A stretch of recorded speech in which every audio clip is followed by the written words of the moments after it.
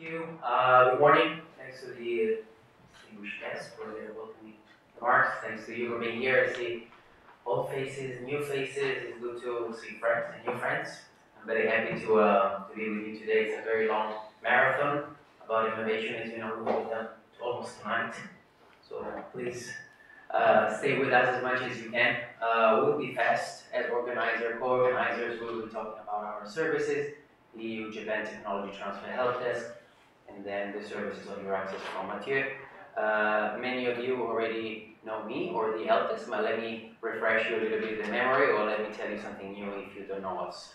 The EU-Japan Technology Transfer Helpdesk is a service of the EU-Japan Center for Industrial Cooperation. It's a new initiative that we started in March 2016, so we are almost a startup, let's say. We have a little bit more than 2 years of life, and I want to talk about many things, but I will try to be super quick. I already told you we are one of the initiatives of the center. We have a separate website where you can find a lot of resources. We have your email addresses. If you're okay, we will be sending you all the materials that we can, so that you can find the presentations and all the resources within the presentation. So this is the website. I don't know if you have time to take notes, otherwise you will see later. We have many things that we do. There is a section that is online, virtual, that is run by the website itself, and another one that is more human, analog, that is run by myself. We have a technology database. I will show you in a second what it means. We have some enhanced search features for the technologies that are available for licensing. We have a database of partner IP firms. IP stands for intellectual property, so we deal with the top IP firms in Tokyo and also increasingly in Europe to provide IP-related services and materials to the users. We have, on a monthly basis, webinars. We register podcasts. We have an online library where you can find reports, documents, presentations, etc. And we also have a new section that is related to request for proposal. I will show you in a second. This is how the homepage of the website looks like. If you don't know it, it's very easy. Here you can type something and try to make a search. Here you see the popular searches, security, nanoalloy, etc. Here we have a section with the request for proposals, the way to show how the technologies look like. If you are a university or research center, you can submit a technology, and here you have the possibility to ask the expert for IP consulting services, and I will also tell you in a second what it means. Technologies look like this. You have an entity, in this case is the OIS, the Okinawa Institute of Science and Technology, and here on the right you have the full list of technologies that the universities have uploaded. The difference between being on the website or going directly to the website, as you can imagine as a user, first you have a single place, a single repository where you can find all the information.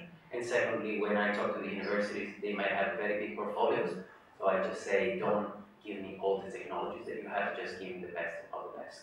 So ideally, here on the website, you will find the best options that have been selected directly by the technology transfer managers of the universities.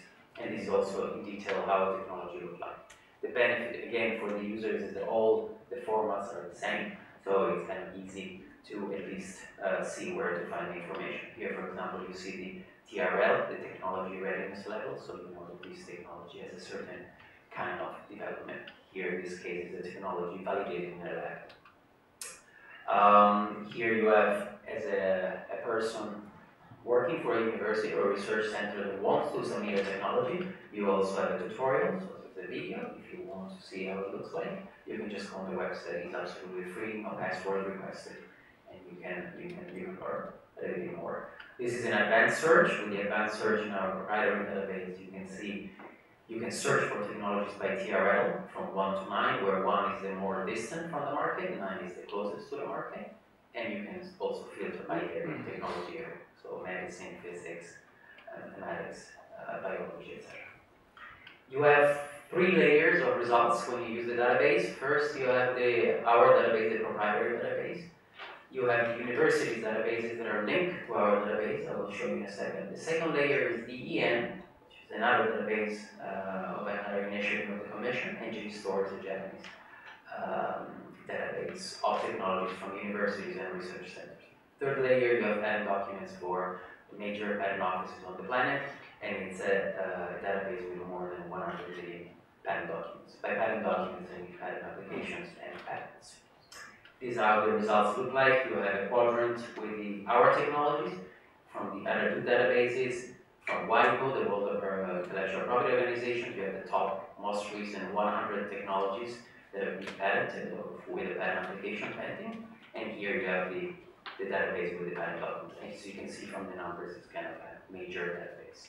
In this case, I searched for fiber, and there are 1,555,000 patent documents. This is how our technologies look like. In a snapshot, you have the title, the area, the owner, the TRL, the availability, the kind of patent protection. Then you can click on detail and see more. This is the top 100 for the WIPO patent database, and this is how the major patent documents database look like. So you also have some charts and graphs, and you can download those in PDFs.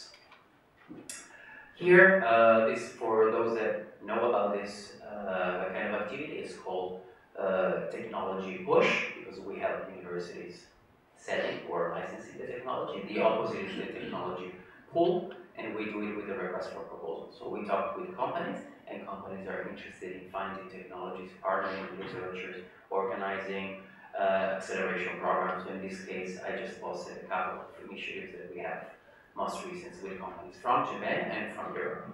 So if you're working for a company, you're interested in partnering with universities, research centers, please do come to me and let's talk and let's create one of these RFPs in as little as 1 day.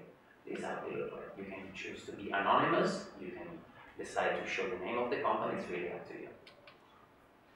This is one of the latest collaborations we started with ISUN, the technology transfer company of the University. So in this case, here you can see that from the database, we can directly get the information in their own database and show here instantly on our database. So the benefit, as you can imagine, once again, for a user, is to have in one single place technologies that are coming from different databases. We do, as I told you, webinars that you can find on our YouTube channels. All the documents are online. They are downloadable. We have PowerPoint presentations.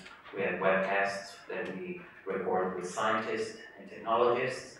We have a reportage once we attend events, fact sheets on IPR, and presentations and reports. Everything is downloadable from the website. Latest news from October, we started the IPR support program with one of the top IP firms that is helping us out here in Tokyo. And we provide a 30-minute consultation private with inventors, researchers, universities, companies, to let them know what are their rights about IP, if they can register a patent application, if they have to go for a trademark or copyright, etc. And this is also open to the EU side and Japan side. We are present on social media networks with Twitter, so please do follow us, Facebook, LinkedIn. And coming up next, we are about to publish a report, a survey of requests and demands from European SMEs. And in November, please mark the calendar, November 30th, we will have an event on privacy and IP, intersection with emerging technologies. And with that said, I'm done. Thank you for your patience. This is how to reach me. You can see my email here, the website, and this is where we are. Thanks much again for the attention, and Mathieu, stage yours. Thank you.